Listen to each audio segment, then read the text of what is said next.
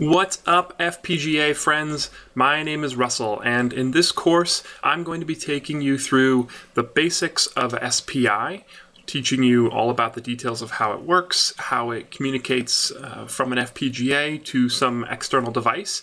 I'm going to take you through the both VHDL and Verilog code for implementing an SPI Master inside of your FPGA.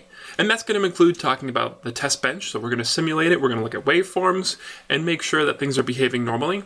And then finally, to wrap things up, I'm going to show you a demonstration of an SPI Master on a real FPGA talking to an ambient light sensor. So we have a cool project for that. It's an SPI Master inside the FPGA talking to an analog to digital converter external to the FPGA over an SPI interface. So, a lot of stuff to dive into in this tutorial, in this course, and take you through step by step so that you're, by the end of it, an expert in SPI and you understand everything you need to know to get yourself up and running with your own code.